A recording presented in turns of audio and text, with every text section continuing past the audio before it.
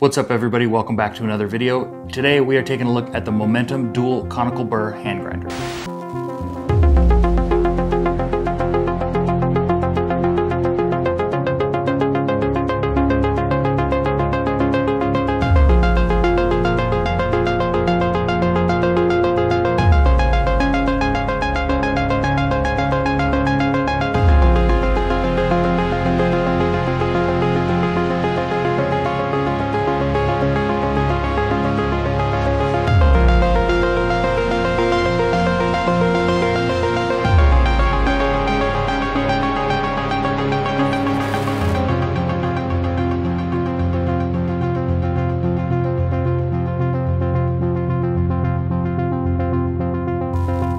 Before we jump in and start talking in detail about the Momentem hand grinder, I just want to say real quick, I am not a barista, nor Momentem hand grinder team sent me this grinder to check out. I got this on loan from a buddy of mine here in Arizona who paid for it and ordered it a while back and happened to get one. And so he let me borrow it before he even really played with it, so I could kind of play with it, learn it, get to understand it, use it, and share some information about it with you guys. So again, I'm not affiliated with I Am Not a Barista or Momentem hand grinder team. They didn't send me this for free.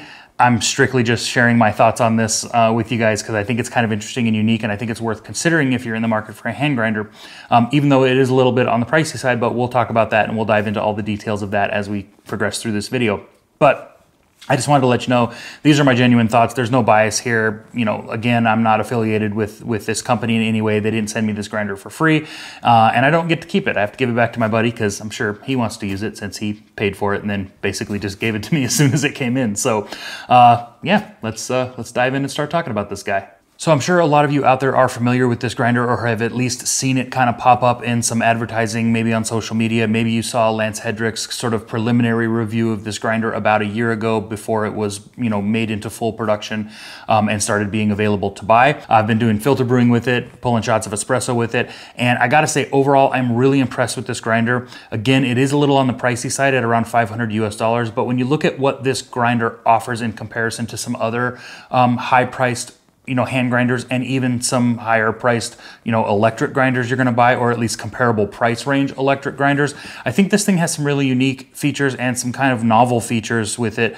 that are really cool and I think worth taking a look at if you're interested in hand grinding. So the first thing that I wanna talk about with the Momentem is the build quality. This thing is built really nicely. The machining quality on all these parts is really nice. The fit and finish quality is fantastic. There's no like major gaps or loose parts or things that don't fit well. I mean, everything is just really, really solid on this grinder. The use of magnets, which we'll talk a little bit more about, is really nice. The attention to detail just on some of the machine work and the ergonomics and just everything about this is really nice. It's super, super easy to grind with, and I've really enjoyed using it. One of the first things that I noticed from an attention to detail standpoint was with the handle of this grinder. The way the knob feels in the palm of your hand, the ergonomics of this is really nice. The fact that they give you a second knob that's made of wood instead of this machined aluminum, it's a nice, heftier feeling than this machined aluminum. So if you prefer that, you have the option and it comes with it, which is really cool. It's got a removable little lock nut here where you can swap out the lids. They give you the option of a clear lid as well as this black one, and both of them have the phrase "keep grinding" etched into them. So not only do you get a very good hand grinder, you also get some motivational phrases when you buy this guy. And the other thing that I really like about this is the fact that you can adjust the length of the handle. You remove this thumb screw here and you can separate the handle from this upper sort of mount portion, which has a ball and spring style detent in it. And there on the bottom of the handle here, there's a rail machined in that has detent receivers in it. And you can adjust the length in 4 different positions of the handle. So you can adjust it to your comfort, your fit, and also, the leverage you need for grinding. Obviously, when grinding finer for espresso, it's easier if you have a little bit more leverage. So I've been leaving mine on the fully extended option, the longest option, just because I've been bouncing back and forth between espresso and filter brewing with this. This textured grip is really nice and it's really well bonded to the body. I haven't had it slip or rotate or move on me like I've experienced with some other hand grinders. The external adjustment for both the pre-breaker and finishing burr is really nice and smooth, and I haven't had any issues with them. them, you know, binding or locking up or anything like that. One thing that I thought was interesting, and I don't know if this was a design choice or for a specific reason, but the adjustment dial here, or indicators here and notches on the finishing burr adjustment are really easy to read. They're almost like etched and have like a white paint filling in them, it looks like. But the pre-breaker adjustment does not have that same level of visibility. Moving down to the catch cup, this catch cup is really nice and it utilizes a ton of magnets to stick to the bottom of the grinder, which is fantastic. I haven't had this catch cup move or fall off or do anything weird while using it, even when, you know, putting in a lot of effort to grind finer for espresso. It has stayed nice and stable on here. And the other thing that's really cool that you can kind of do is utilize this catch cup as a knocker. So when you're done grinding, you can take the catch cup and sort of knock back and forth like that against the magnets and rotate it around and get any of the remaining little particles of coffee that may be stuck to the bottom of the burr or something like that into the catch cup. The other area where you'll find some magnets is on the bottom of the catch cup. This lid here, which you can then put on the top of the catch cup to shake and kind of homogenize your grinds a little bit if you want to. Or another thing you can do is take the bottom of the catch cup off and take this little ring out, and that opens up a space for you to put the supplied sieves. So they supply you with these filter sieve screens here that go in the bottom of the dosing cup. You get a 400, a 600, and an 800 micron sieve. This is really fun to experiment with, play around with. I don't normally sieve out my fines or sieve my coffee grinds. If you want to experiment with it, you can. There's all sorts of interesting things you can do with filter sieves. You can sieve out the smaller particles, obviously, and then reintroduce those back into your filter brew like halfway through and get some really interesting flavor results. Another thing that they supply you with is this chaff screen here. So basically, this chaff screen is designed to hold back chaff that may fall off of the beans after they go through the pre-breaking burr before they go into the finishing burr. So if we take the finishing burr assembly out of the middle of the grinder, you'll see here there is a spot on top of the finishing burr entrance with some magnets on it where you can stick this chaff screen and collect any chaff particles before they go down into the finishing burr and remove that chaff from your grind. The idea of having a chaff screen in here between the pre-breaker and finishing burrs sort of stemmed from people taking their hand grinders, putting them really coarse, doing a grind, and then dumping those coarse grinds out on the table and either hand removing or blowing the chaff out, and then scooping those coffee grounds up and regrinding them on a finer grind setting to get their finished grind for whatever brewing method they're doing. This sort of eliminates the headache of having to do that if you're somebody that normally does that and wants to remove your chaff in that way. Having this built in is a really cool and unique option and idea with this grinder. I have experienced, if I have the pre-breaker set pretty coarse, that some of the larger particles, actual chunks of the coffee bean as well as chaff will get stuck on the screen. Obviously the chaff getting stuck on here is great, that's the idea, but it holding back bigger particles of coffee that you want ground is not necessarily ideal, but it's definitely worth experimenting with to be able to have this built-in way to clean up your cup of coffee and remove some of that chaff. A couple of other things they include is this nice cleaning brush and this Allen wrench for taking the grinder apart, which is what we're going to do now since we've basically discussed all the features, options, and build quality. So even though the Momentem grinder does have more internal components than a standard single burr hand grinder, it's really easy to take apart. First thing you're going to do is remove the catch cup off the bottom. That's going to expose the bottom of the finishing burr and also the retaining bolt for the finishing burr that holds it to its shaft. You're going to grab the top of the grinder kind of with your palm and stabilize the handle here so that you can break the finishing burr bolt loose. You're going to loosen it all the way. You can take it out all the way now if you want, this bolt, or you can leave it in there. What I like to do is then take the finishing burr assembly off of the main body of the grinder and then finish taking the retaining bolt out. Just makes it a little bit easier to handle. Make sure obviously you don't lose that bolt, and then you can kind of just smack in the palm of your hand or against a hard surface, and that will reveal the burr here. This is the finishing burr. There's also a washer that goes on top, and you're going to want to make note of the orientation of the washer. This little section here where there's like a raised lip goes up towards the bearing. So when you're putting it back together, remember that goes up, and the flat surface, the flush surface, is what sits on top of the burr. So then from there, you can take the finishing burr shaft out, which is this little shaft here. There's also another washer on here. And again, make sure you note the orientation. This washer has a slope up the top and also a ridge on the bottom. Basically, just note the orientation when you're taking it apart. The sloped angle sort of goes up towards the top collar here where the other shaft locks in. So when you're putting it back together, obviously that's important. I usually just leave this upper washer on here.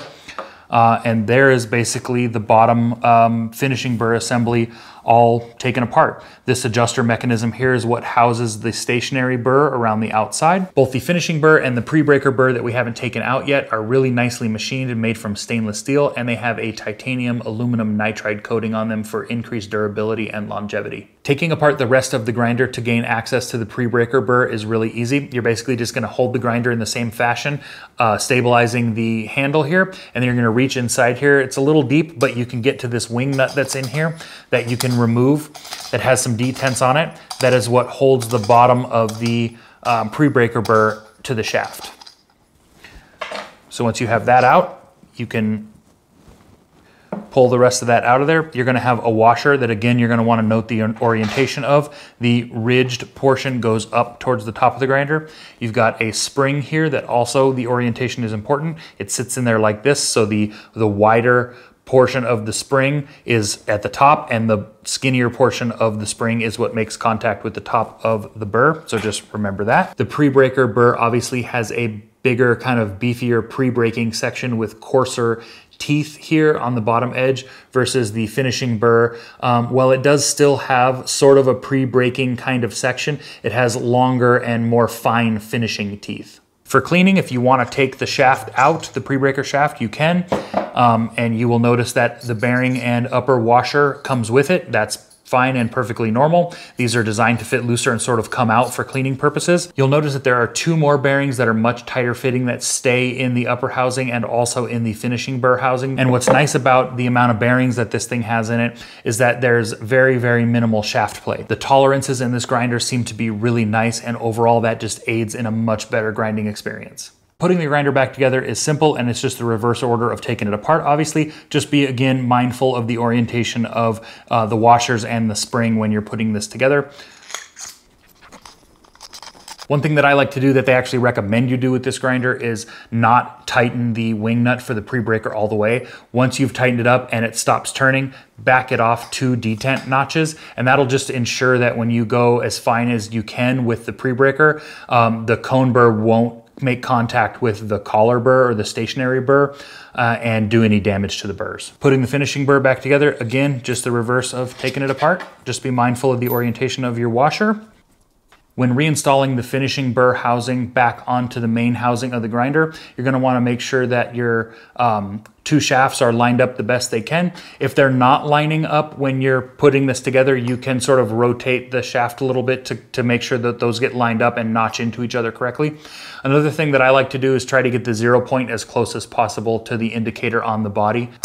Once you have this all back together, again, stabilize or isolate the handle here with the palm of your hand while holding the grinder, and then go ahead and just tighten up that finishing burr retaining bolt a little bit. You don't have to really crank it. You just want to make sure it's tight enough to where it's not going to go anywhere.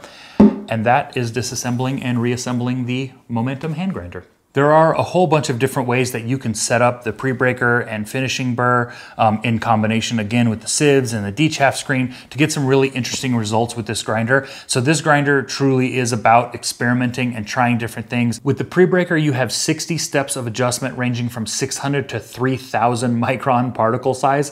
So you've got a lot of adjustability and a lot of room for experimenting with the pre-breaker. And then the finishing burr, you've got 80 steps or 80 clicks of adjustment, and each one of those clicks is an 18 micron burr gap change. So you've got some really good controllability to sort of fine tune this for multiple brewing methods and really get your coffees dialed in. When I first took the Momentem grinder out of the box, I followed their setup instructions kind of in their quick start guide of having the pre-breaker set at 1 full rotation off of 0 and having the finishing burr also set 1 full rotation off of 0 for a filter brew. And I've got to say, I was really impressed with the first brew that I did right out of the the gate with this. From there, I started experimenting with putting the pre-breaker burr in different positions and really seeing how that impacted the brew. So again, it's really all about experimenting with this grinder. I think the only thing left to do at this point is brew a cup of coffee and see how it tastes. I am gonna throw the decaf screen in here because this coffee that I currently have right now, it's a double washed Ethiopia from High Bank Coffee Roasters. It has a good amount of chaff on it, so I'm gonna throw the chaff screen in here and see how effective that is with this coffee. So I'm setting this up as 1 full rotation of the pre-breaker burr and 1 full rotation plus 2 clicks of the finishing burr. In case you're wondering, the coffee I'm brewing is this double washed Ethiopia from High Bank, and it is absolutely fantastic. If they still have it, I highly recommend you order yourself a bag of this and treat yourself because it is really good. The funnel for a fellow stag fits perfectly in the top of a lot of hand grinders. So a little life hack there for you if you weren't already aware of that. Oh, it smells amazing.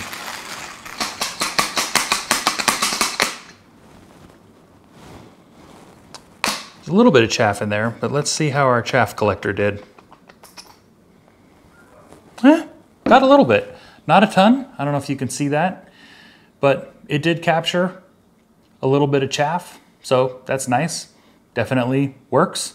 There's also a little bit larger chunk of coffee here, like I was saying, but not too bad. I'm not using a sieve, but I do like to take the lid and put it on top of the catch cup here and just sort of shake my grounds up a little bit, get them all homogenized. Grind looks really good, really nice and consistent. Smells really good. Like tangerine, lemon, this really good, like sort of lingering kind of black tea finish that's just, it's really, really tasty. This is a fantastic coffee, and the Momentem grinder has definitely done a good job of highlighting the really beautiful flavor characteristics of this particular coffee. Not only have I been getting delicious filter brews with this grinder, I've also been getting really tasty shots of espresso. So if you're somebody that likes to do espresso with a hand grinder as well, I think the Momentem would probably serve you really well. So from its build quality, its fit and finish, and just its overall uniqueness, the ability to have independently adjustable pre-breaker and finishing burr, the adjustable length handle, the decaf screen, the sieves that you can put in the catch cup, it's just overall, it's a really unique and interesting hand grinder, and I've really been enjoying using it. Whether or not I think it's worth the money, or I think it's worth the money in your situation, that's kind of for you to determine. I think that's gonna do it for this video. Thank you so much for watching. Take care, and we'll see you on the next one.